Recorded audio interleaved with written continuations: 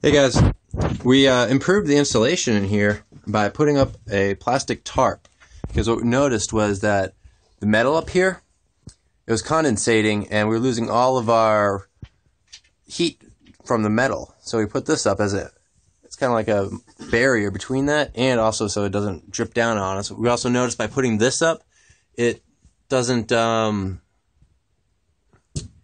get as much condensation, or really no condensation up there. So we took it from here all the way back here. I can make maple syrup. This is perfect. It's freezing at night.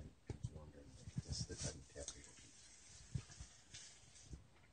use. It's a lot warmer in here. It heats up in just a matter of minutes.